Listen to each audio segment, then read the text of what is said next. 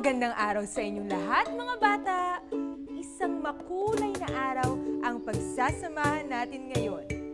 Ako si Teacher Levin, ang inyong guro sa kindergarten na malikhain at masayahin. Ako ang makakasama niyo araw-araw para turuan kayong magbasa, magbilang, maging malikhain, at mabubuting mag-aaral. Alam kong handang-handa na kayo, kaya tara na, sabay-sabay tayong matuto dito sa Kindergarten!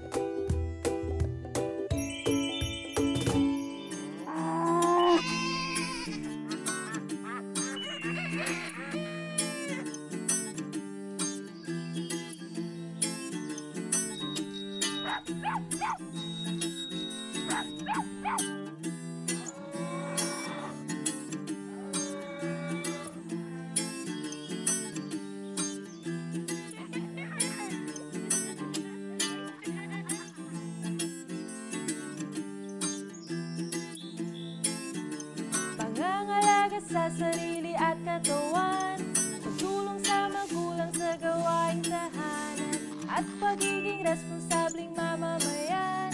Lahat yan dito matututuhan, kahit wala ka sa paaralan. Maraming pa rin kaalaman, halina sa kindergarten. Ito'y puno ng kasiyahan. Ano pang hinihintay? Isama mo na rin si nanay at tatay. Sa'yo'y aking alay, edukasyon at tagumpay.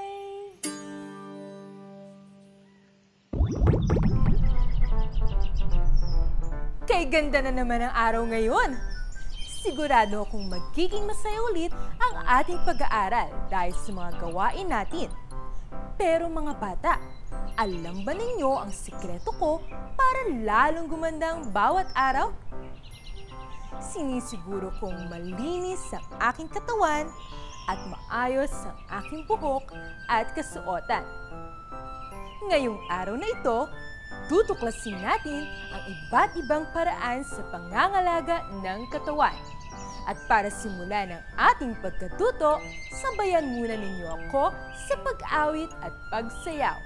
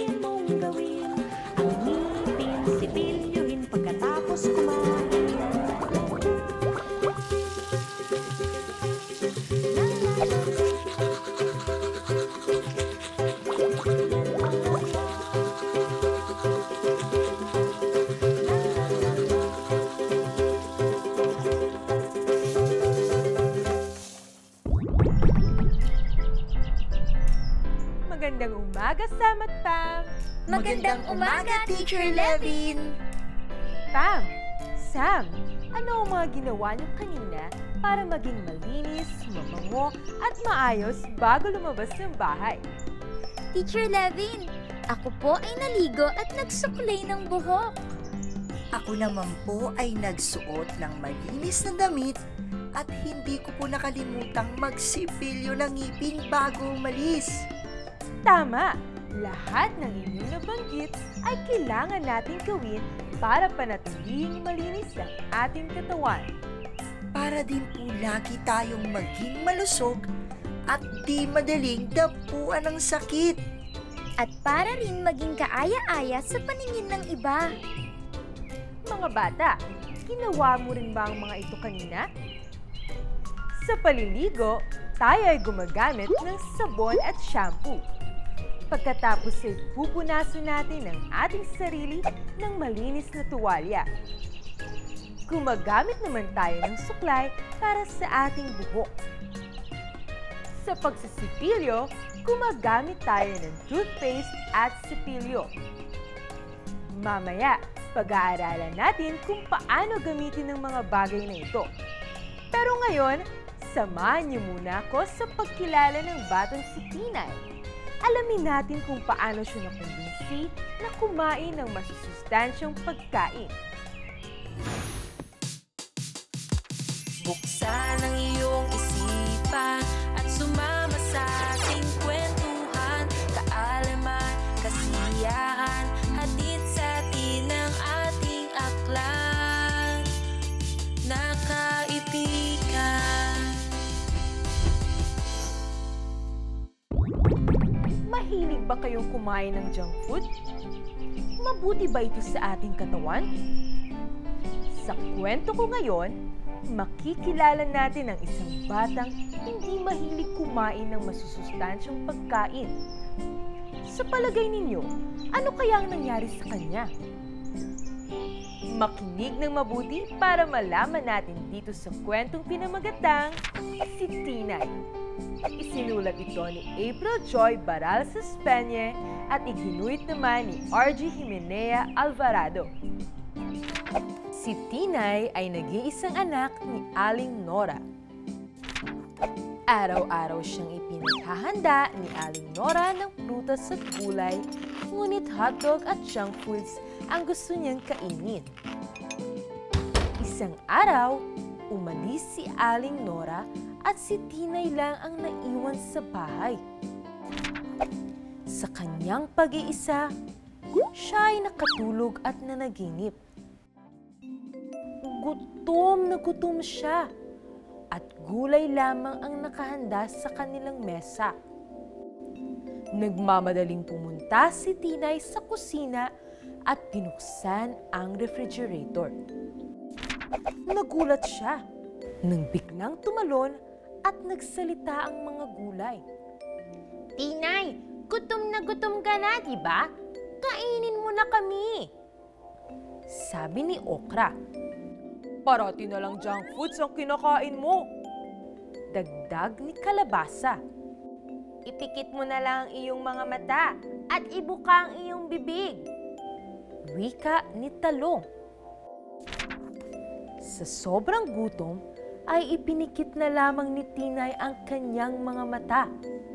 Isa-isa pumasok ang mga gulay sa nakabuka niyang bibig. Ah! Ang sasarap nyo naman pala. Pero teka, bakit parang luminaw ang aking mga mata? At parang lalo pa akong lumakas? Pagulat na sabi ni Tinay.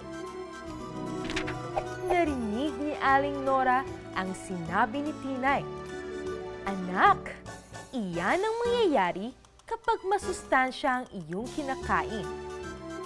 Wika ni Aling Nora. Biglang nagising si Tinay at sinabi sa kararating niyang nanay, Nay, simula ngayon, kakain na po ako ng gulay para lalo pa akong gumanda at lumakas. O hindi ba mga bata? Dapat kumain tayo ng mga masusustansyong pagkain gaya ng gulay at prutas upang maging malusog ang ating pangangatawan. Nakinig ba kayo ng mabuti? Tingnan ko nga kung masasagot ninyo ang aking mga tanong. Sino nga ang batang ayaw kumain ng gulay sa ating kwento? Kung ang sagot nyo ay si Tinay, kayo ay tama. Ayaw ni Tinay kumain ng gulay dahil mas gusto niyang kumain ng junk food. Tama bang piliin kumain ng junk food kaysa sa mga gulay at prutas? Tandaan, mas maganda sa katawan kung tayo ay kakain ng masusustansyong pagkain gaya ng gulay, prutas, gatas, itlog, kanin, tinapay, at karne ng baboy, baka, manok at isda. Kung maaalala ninyo sa ating kwento, si Tinay ay nanaginip. Anong ginawa ng mga gulay sa kanyang panaginip? Pumasok ang mga gulay sa bibig ni Tinay. Kung iyon rin ang nasa iyong isip, kayo ay tama. Nang pumasok ang mga gulay sa bibig ni Tinay, ano ang nangyari sa kanya? Biglang lumakas ang katawan ni Tinay. Iyon rin ba ang iyong kasagutan? Kung ito rin ang iyong sagot, ikaw ay tama. O mga bata, simula ngayon, kakain na rin ba kayo ng masusustansyong pagkain? Magaling! Mukhang nakinig talaga kayo sa aking pagkukwento ha. Natutuwa ako na nakasagot kayo sa mga tanong ko.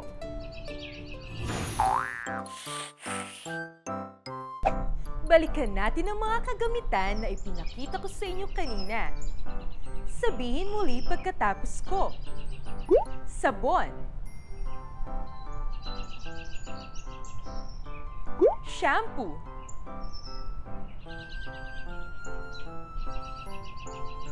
Suklay.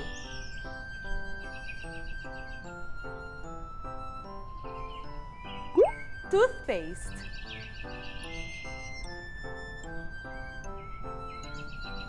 Cepilyo.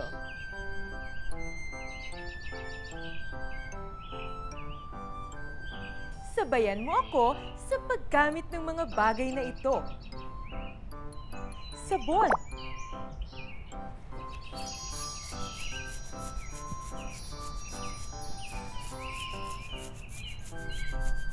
Shampoo.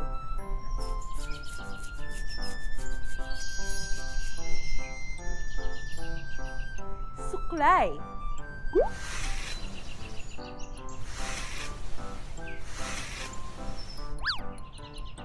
Toothpaste at cepilyo.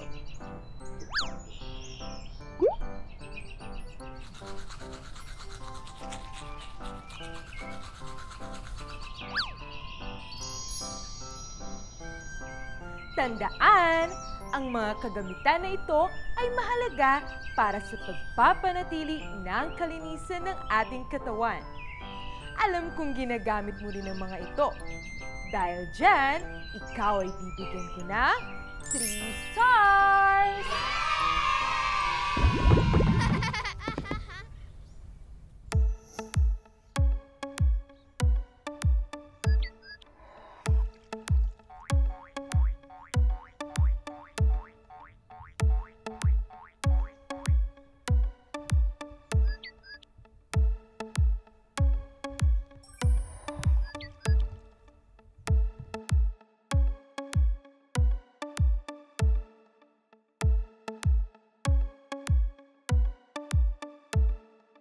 Bawat letra sa ating alpabeto'y may tunog.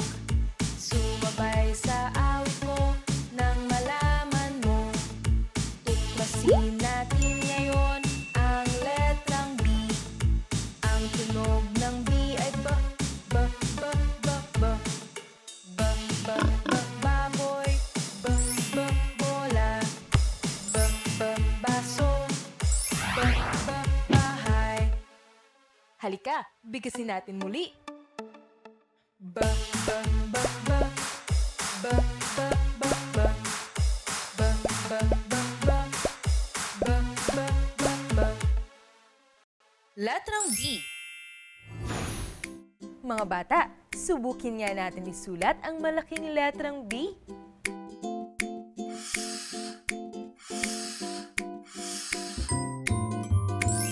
Isa pa.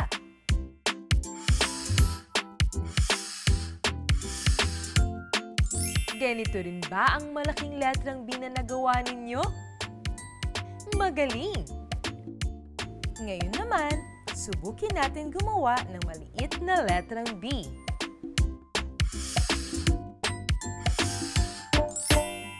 Ulitin nga natin. Ganito rin ba ang maliit na lata ng bina na gawa ninyo? Magaling!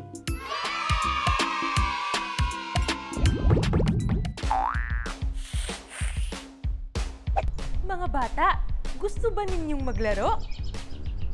May ipapakita akong mga galaw ng iba't ibang paraan ng paglilinis ng katawan. Huhulaan nyo kung ano ang mga ginagawa ko, ha?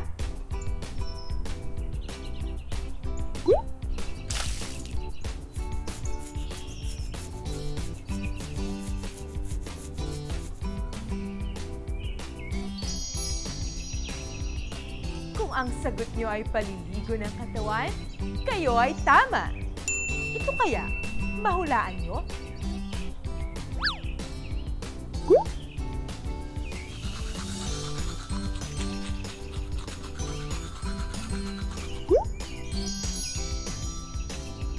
Mahusay!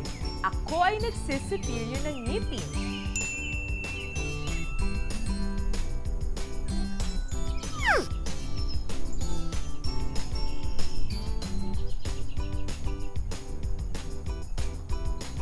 Kung ang sagot nyo ay pagsusuot ng malinis na damit, kayo ay tama ulit. Ito kaya?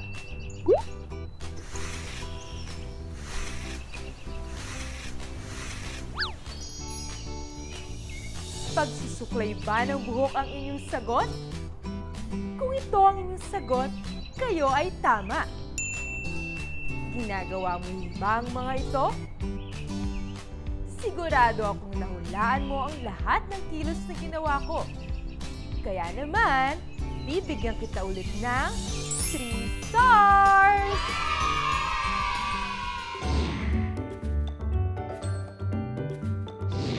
Tingnan naman natin ang mga gawang sining ng mga batang kinder na ibinahagi nila sa atin.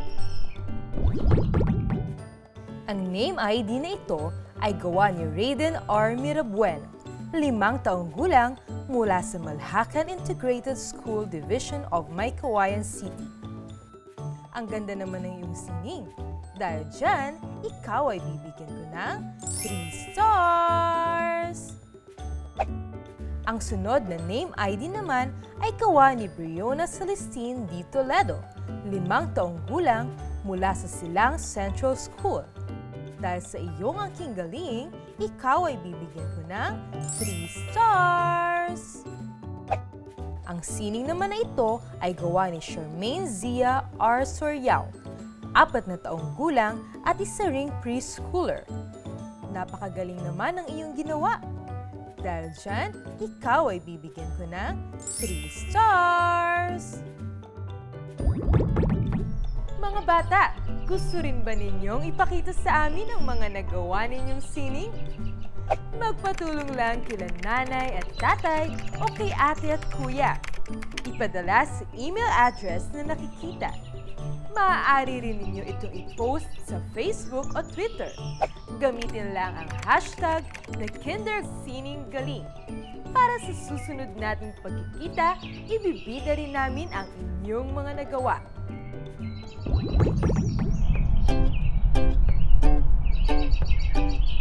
Oh, Pam! Sam! Marami ba kayo natutunan ngayon tungkol sa kalinisan at pangangalaga ng ating katawan? Opo, Teacher Levin. Ang batang malinis, hindi magkakasakit.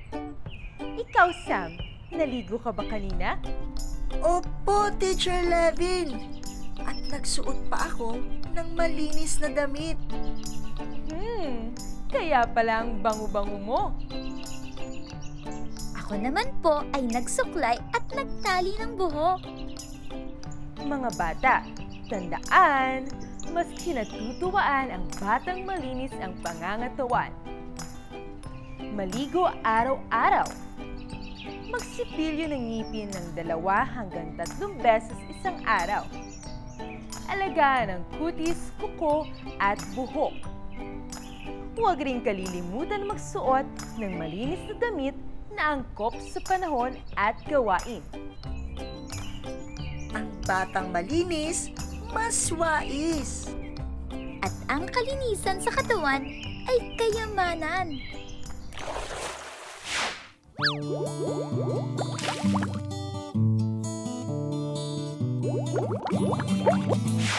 Kalusugan ay kayamanan, lagi nating tandaan. Batang kinagigiliwan, malinis sa katawan.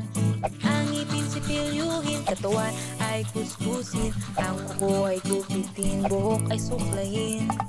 Pag malinis ang katawan, malayo sa dumit mikrobyo. Kaya itong aking payo, upang sakit ay maiwasan, ipagpatuloy mo inyong magandang nasimulan. Malinis na pangangatawan, bananamit at sa paligid man.